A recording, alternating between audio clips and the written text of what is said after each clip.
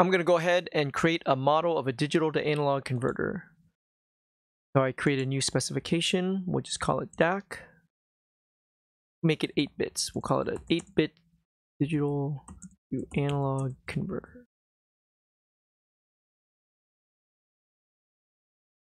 Now I'm going to go ahead and start entering the pins for this DAC. Now normally, you'd be able to import the symbol or an empty model in order to get the pins. So you wouldn't have to type them in. But we're going to pretend we're doing a top-down design where we don't actually have anything to start with. We'll go ahead and enter the pins from scratch so that you can see the whole thing. So we're going to go ahead and we'll start with the out. An output pin will be an output, and we'll say it's a differential voltage output. We'll have a 8-bit input for this DAC. Call it LVL. It'll be an input, and it will be a, let's say it's signed for a 2's complement number. We'll have enable input. That'll be a regular digital signal. We'll go ahead and have a voltage reference. Call it VREF. Be an input, and it will just be a voltage.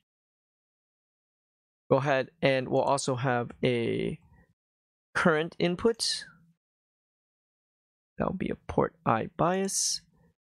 We'll have a VDD input. That'll be supply, and we'll have ground input. That'll be ground. All right. Let me go ahead and enter some comments in. So this is the output, input.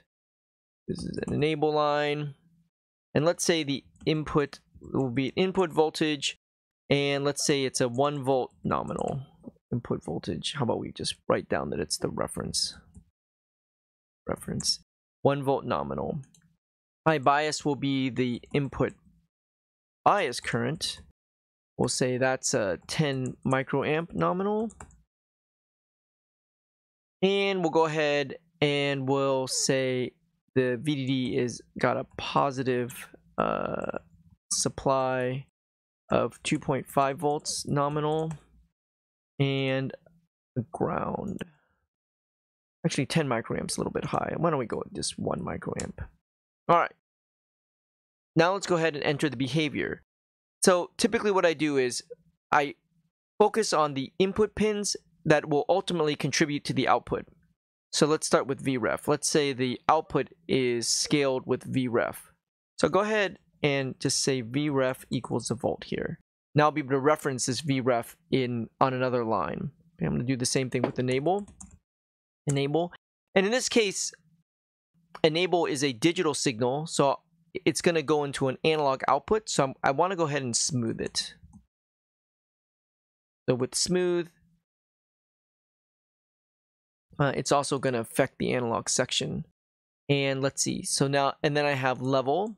So I'm going to have level, which I'm going to normalize it to be 8-bit. So it can be from 0 to 255. I'm going to go ahead and divide it by 128. So I end up creating a value that's between 0 and 2. I'm also going to smooth it. And it will also affect the analog as well. Okay, and now I'm just going to go ahead and put the output together. So it's a differential output. So I'm going to say VD equals enable. So enable is either a 1 or 0. So if it's off, it'll just be 0. If it's on, it'll be a 1 times VREF. It's nominally 1 volt, so just multiply by 1. And I'll multiply by level. Right? So something between 0 and 2 volts. I'll set the common mode to be half of VDD. VDD is 2.5 volts nominal. So common mode voltage, I'll set it to 1.25 volts.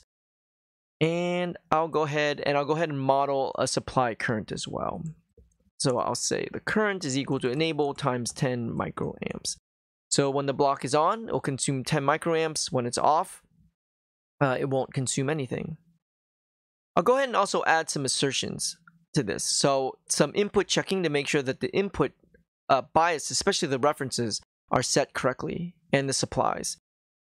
The VREF is supposed to have a 1 volt nominal. So the VREF should be between, say, 0.9 volts to 1.1 volts. The bias current should be between, say 0.9 microamps to 1.1 microamps. Supply current, let's say it's between 2.3 volts to 2.7 volts. And let's say ground should be between 10 millivolts to 10 millivolts. All right. Now, one thing we might want to do, we might want to make sure the assertions don't give a false positive. So when the block is off, but say the input reference is wrong, we want the block not to complain. So let's set the assertions so that they'll only fire when the block is enabled. And so I'll do that for all of these, except for enable. And then we could also set a glitch time. Let's say the voltage reference gets out of range for less than a microsecond, and let's say we want to ignore that. This will ignore all failures that are 1 microsecond or less. So I'll put that down here. All right. And the final thing I might want to do is I might want to make sure the block gets turned off when there's an assertion failure. So I'm just going to add here, enable. I'm going to AND this with not fault. Okay, fault is a built-in variable that we have. So when the block doesn't have a fault, it'll be enabled. And the other way to look at it is if one of these assertion fails and fault goes high, right, this will be a 0 and enable will be 0 and the block will turn off. That's all we need to enter. That describes our block. To generate our model, we hit generate and view. Our model is down below and the model is 296 lines of code. Thank you for watching. Please click in the upper left for our next video. Please click in the lower left for the playlist of all of our videos in this series. Please click on the right to subscribe to our channel.